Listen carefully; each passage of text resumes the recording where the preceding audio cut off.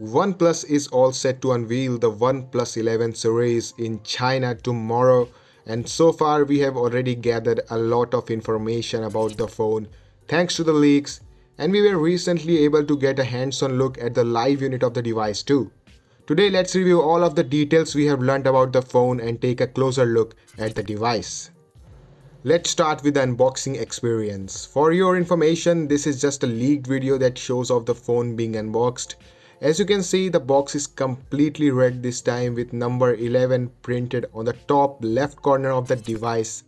There's also a Hasselblad text engraved in the box, which indicates their collaboration with OnePlus for the camera units. Inside the box, first you will see the phone itself.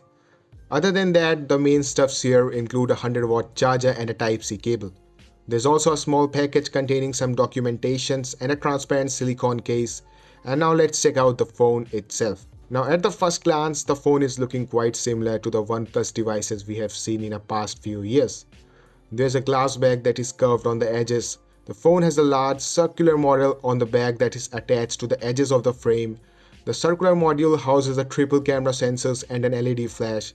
We can see the Hasselblad text engraved too. The camera unit of the phone looks quite large and sure to be noticed by anyone who sees it first. According to leaked videos, the phone will be available in black and green color options. The front of the phone has a punch hole cutout located in the top left corner of the display. The edges of the phone appear to be slightly curved, although some previous renders have shown the phone with flat edges. The screen has narrow bezels on all four corners. The volume rocker is located on the left side of the phone while the power button and alert slider are on the right edge. The bottom of the phone has a Type-C port and a speaker grills and a SIM tray. Now let's discuss the main specifications. The OnePlus 11 is expected to feature a 6.7-inch QHD Plus E4 AMOLED display with a higher refresh rate of 120Hz, a 2K resolution of 3216 x 1440 pixels and a support for HDR10+. It is likely to be powered by the Qualcomm Snapdragon 8 Gen 2 SoC, which will be paired with up to 16GB of LPDDR5X RAM and 512GB of UFS 4.0 storage. That will not be expandable. The phone is expected to run on Android 13 based Oxygen OS out of the box. OnePlus has confirmed that the phone includes its self-developed Super Graphics engine, which allows for higher frame rates and native image quality.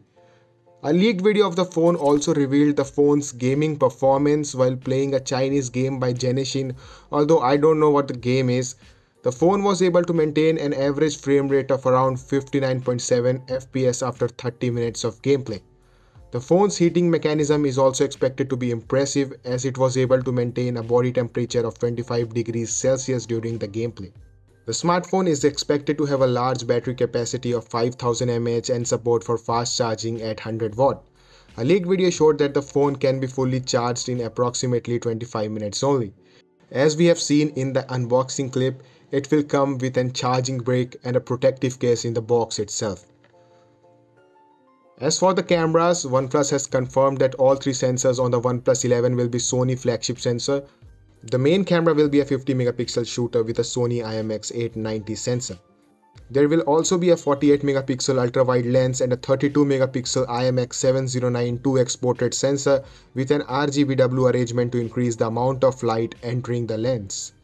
The front camera will be a 16-megapixel sensor for selfies and video calls. The camera performance can only be accurately judged once the phone is officially launched, and for now we can only go by the listed specifications.